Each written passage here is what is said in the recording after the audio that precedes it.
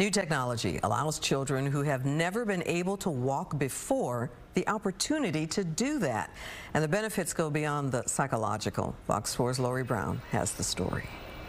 Dude, look at you. Kristen Gibson's son Beckett is 5 years old. He was born with cerebral palsy, so seeing this is a moment she'll never forget. I was getting teary-eyed because it's a first. It's a first, and not something that I expected to see anytime soon. So it's really special. How do your legs feel? What do they feel like? They feel good? You did great, buddy. Rachel Grodin's son Ian is 9 years old with a rare genetic condition. He was at one point ambulatory and through many health struggles lost that ability. So to see him walking and being able to walk multiple steps I haven't seen since he was probably 6 years old, and it was just, my heart is full. Moments like these are what Manmeet Magoo has dedicated his life to. He is the founder and CEO of Robotics. A few years ago, I found out that my nephew Pranit was diagnosed with cerebral palsy, and we learned that he would never be able to walk.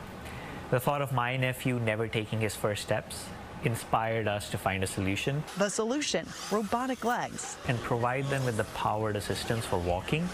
So you have a powered hip joint, a powered knee joint, and a passive ankle. And while the milestone of walking is important psychologically, it also provides important physical benefits, even with the help of a robot. They say sitting 8 hours at your desk is as bad as smoking a pack of cigarettes. What we're simply trying to do is bring back this core component of human health, which is walking. And once you start to do that, you start to see so many improvements and benefits. Since the company's launch in 2019, there are now 350 children using the devices. All of our Trexo users have completed 60 million steps, which is enough to walk around the earth 3 times. It was amazing. This is the first time Luke has ever walked.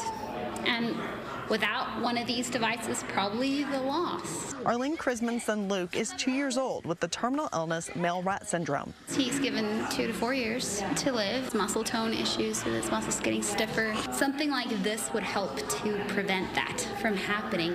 Increase mobility, increase movement. Magoo says insurance companies are beginning the process of funding them on a case-by-case basis as clinical studies about the benefits are underway. But for many, the plan is to start fundraising. A process to take one step at a time. In Plano, Lori Brown, Fox 4 News.